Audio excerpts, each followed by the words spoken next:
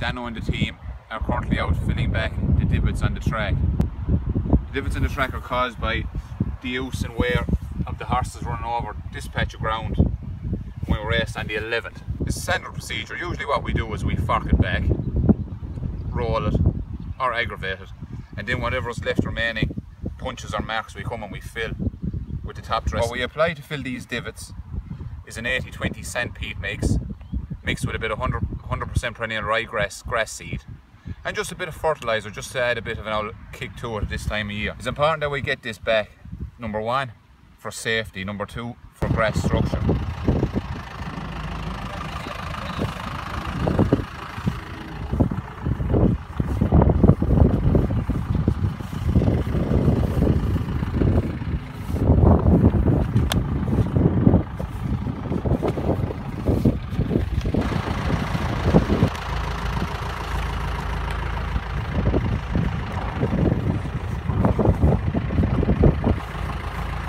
Daniel and the team have currently the chase track, as we call, put back, and as you can see, the comparison from the track with sand and filled into the track with no sand, it's very easy to see the margin of difference.